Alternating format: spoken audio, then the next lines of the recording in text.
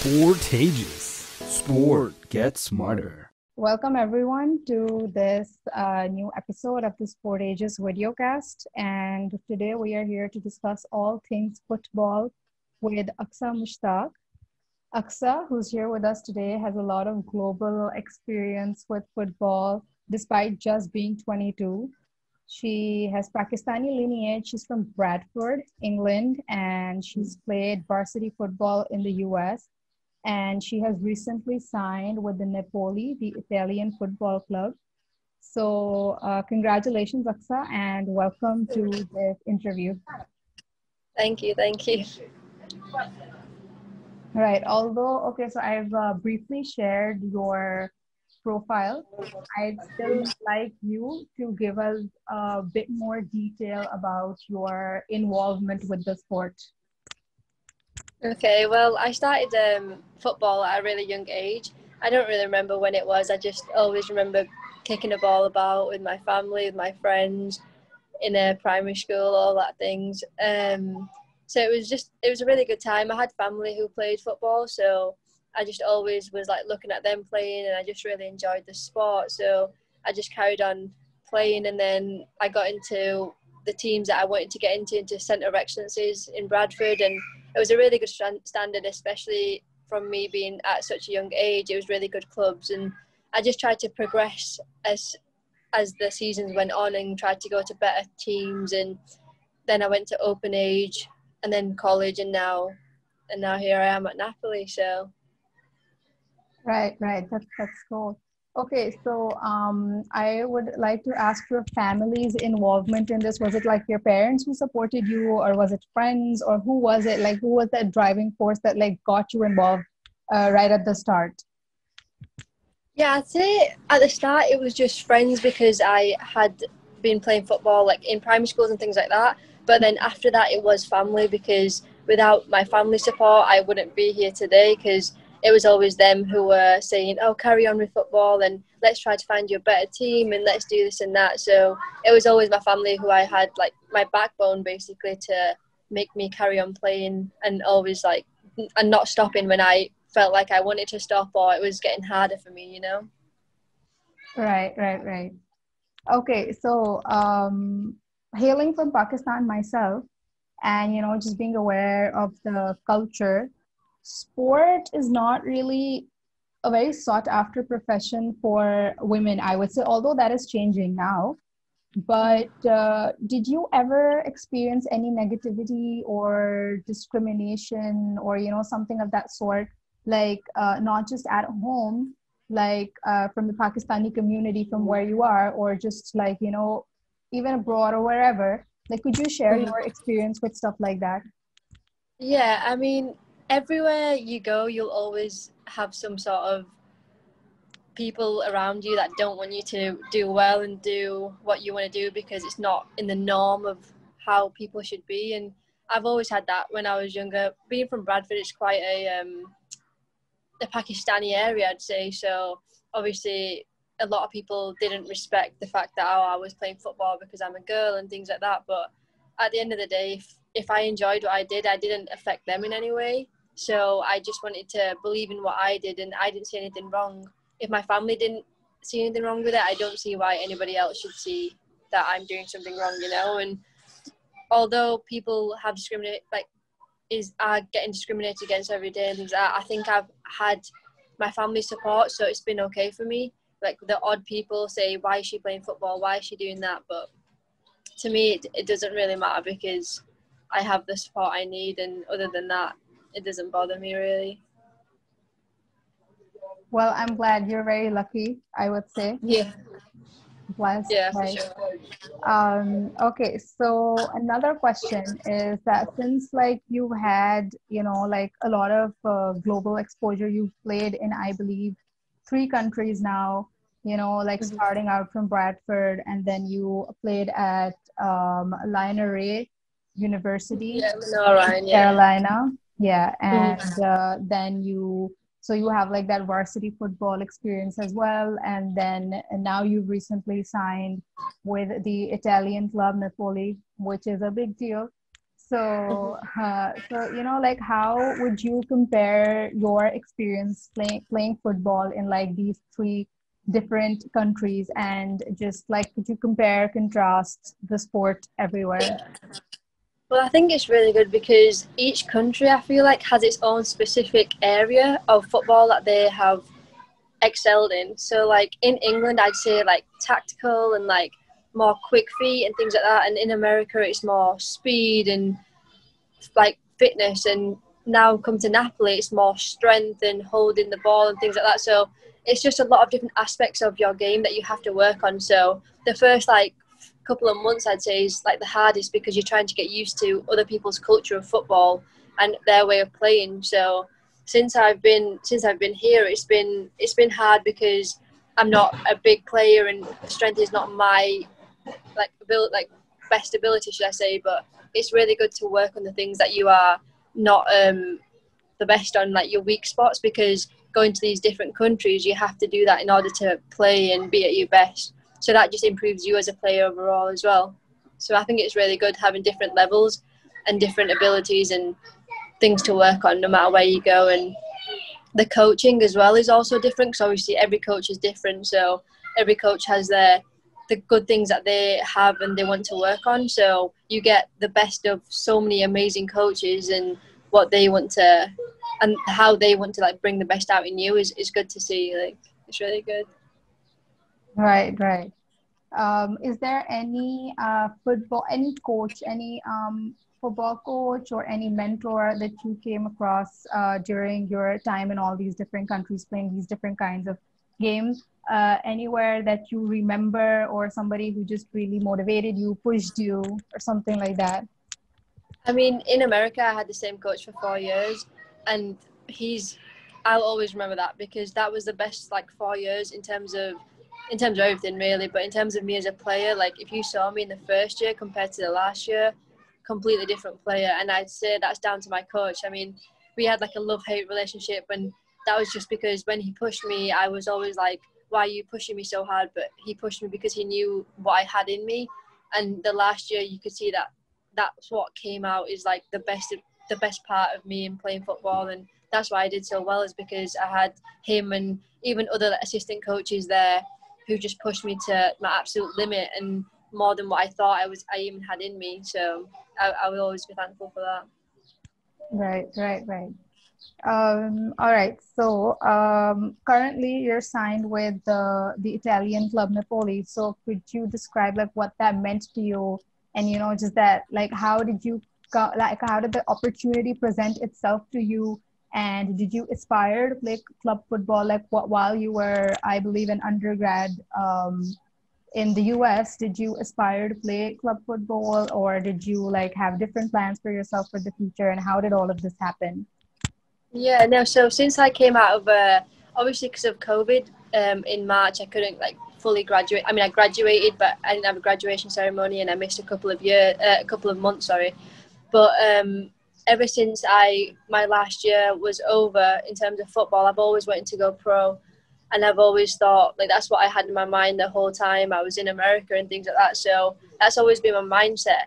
But once I got out of college, I didn't know realistically if it was possible to be in the top league because I've just come out of a D2 school, and I mean I did really well and I do believe in myself, but just realistically I just didn't know if it was possible at that time for the first year.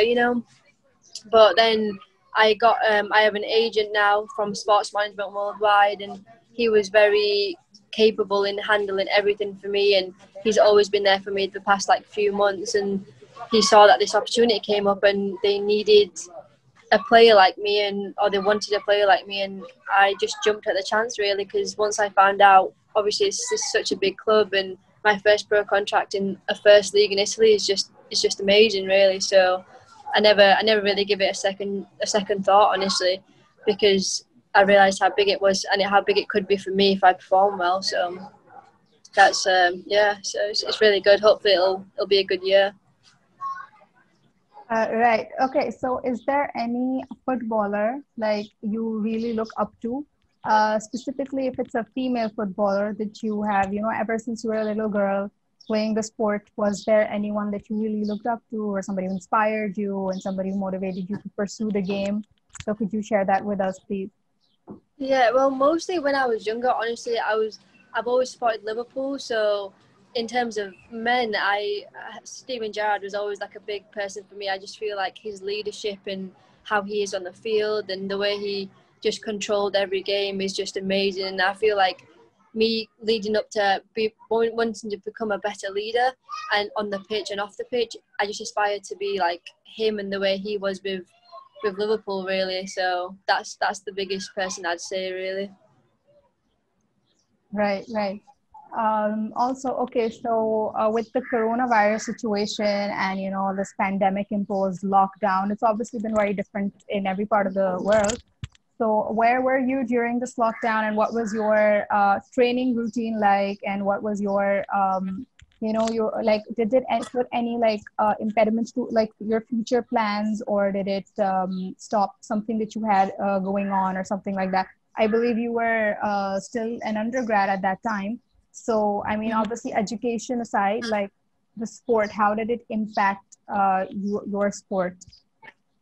It was hard because obviously being in March, and I thought I was gonna play semi-professionally in California and live there for 3 months. So that was supposed to be a really big stepping stone to me playing professionally and carrying on playing really hard and training really hard in the summer to get a really good team. And since I had to go home in March, I thought like, oh gosh, like what should I do now? You know, because I wasn't training with a team, and training on your own is okay, but there's only so much you can do, and it's not the same, you know, because playing football on your own is not, obviously it's not the same as playing with a team or with other people, and I didn't really have anybody I could play with. So I started doing one-to-one coaching with a couple of coaches, and that made all the difference because it was intense. It was with me for an hour, 2 hours a day, and I was just focusing on everything that I needed to focus on in like an hour and 2 hours time every day. And I was working on my own. I was working with coaches. So in that sense, it helped me a lot, and I'm glad I did that, because without that, I feel like I would have gotten slower or gotten like lost my game a bit because it's been so many months, you know. But since I did that, I think it was really good, and it helped me a lot. And I just had to focus on being the best I could be and the fittest I could be. So when an opportunity did come up, I was ready, because I never knew if it was going to be in a day's time or in a month's time. So I had to make sure I was fully focused on being ready for when a team would want me to come try out or anything like that. So yeah, so I didn't let COVID affect me in a way, because I was at home with my family. It was nice to spend time with them, because I haven't had such a time with them because I've been in America for so long. So it was nice to be at home, have a family environment, but also work on what I needed to work on as well. So it was good. I liked it. Well, I'm glad that that situation worked out in your favor. So that's Thank good you. to know. Right. Okay. So now that you are a player who has signed for a club, I want to know, like, what is your training routine? What is your daily routine? What is your training regime? How does a club footballer, 22-year-old club footballer's life look like? Daily life look like? Well, normally we practice twice a day, so that kind of takes up a lot of your time. That you're practicing, then you're resting, you're eating, and you have practice again, and so that honestly takes up a lot of your time. Then we have meetings as well for if we have games. We have analysis before and after the games, so you have to watch the games that they've played before and analyze what we have to do. So that takes up a lot of your time as well, because you're looking at so many videos of the players that you are playing against and the team you're playing against. And then once you've played the game, the day after, it's back to looking at that game, what you did wrong, what you did right, strengths, weaknesses, points like that. So, and then the new week's ahead, and now you're focusing on the game again. So it's a lot. Like, you have a lot of training, but you have a good amount of rest time too, because they know how to train you well and make you eat the right foods, that you're on nutritionist plans, and so it's all above board, and it's really professional. So I really like that sense of it. Yeah. Okay, another question. What is your favorite football tournament, And like, any specific reason why this one is your favorite? Like in terms of what I've played in?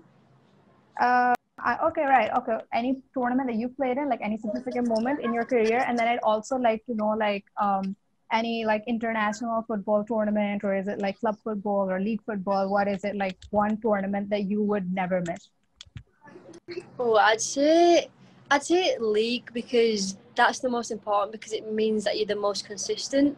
Because like other tournaments, like championships and things like that, it's more you get knocked out, or like you only have 3 or 4 games and then you're like the winner. And that could be based on how you perform in them 3 or 4 games, but it's not the whole season. So it's not consistency. It's more how you played in a few games, which is still good. But I think winning leagues is more important, because it shows you are the best team overall, and that you've been consistent throughout the whole season. So I'd say league play for sure. Right. So any one league that's your ultimate favorite? I mean, that I've played in, I'd just say in America for sure. Like the SAC is what it's called. That was a really good league. It was really intense, because you never knew what was going to happen with the teams from the top to the bottom. It was never an easy game, because every team had different aspects about them that you had to beat. So it was always a race to the end. And I'll always remember the first couple of seasons, like we were counting on other teams to lose, and we were watching games, and it was just amazing to see like us win and then another team lose, and then us win the trophy at the end. So it was honestly like the best feeling ever, really. That sounds cool. That sounds cool. Yeah. Okay, Aqsa. So, is there any advice that you would want to give to any Pakistani girl pursuing football? Yeah, I mean, Or just I any, think just any younger girl, 20-year-old, 19-year-old young girl pursuing football professionally? Like, is there any advice you'd want to give her? just keep working hard and not really give up. When things get rough, it's obviously hard, because I've been through rough times myself, where I think, am I good enough? Am I not? Like, who knows? But if you keep on at it and keep having, if you have one person supporting you, or if you support yourself, you don't need many other people, because everybody's always going to have something to say about you, but you can't really let that affect you. And if you want to do something that's like out of the extraordinary, you should still do it if you think you can achieve it, and you should believe that you can achieve it, and I just feel like if you want to play football, go do it, no matter what anybody says, or even not football, anything. If you want to achieve your dreams, then just work as hard as you can, and hopefully one day you can get there. So All right. Thank you, Aqsa. No Any worries. other message you'd like to give out to our viewers, or anything of the sort? Floor is up for grabs. You may. No, just thank you for watching. Obviously, it's different doing these interviews and things like that. I never thought I'd be at this stage today, so I appreciate everyone supporting me. So thank you. Thank you for joining us.